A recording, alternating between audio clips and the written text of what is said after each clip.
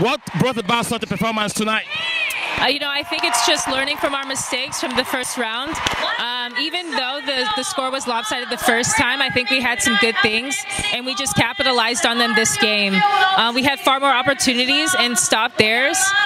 So yeah, I think every single game we get better. We learn from every single game. So although the first game wasn't how we wanted it to be, it turns out that it was a good thing that we learned from those mistakes and brought it into this game, and I think that's what people saw. So what positive do you draw from today's game? It just shows how good we are. It shows how good we are as a team, how adaptable we are as a team, that we're able to score on the best teams in the world, and that we're one of the best teams in the world, and we can keep up with one of the best teams in the world. So I think this is only positive, and you know, we're going into a World Cup next year, so you know, I think this is a good building and stepping stone for us, and we learned a lot today. Gotham City Football Club of NWNT season this time around. You know, we're not really having the season we wanted. You know, it's been hard, it's been difficult, but these things happen.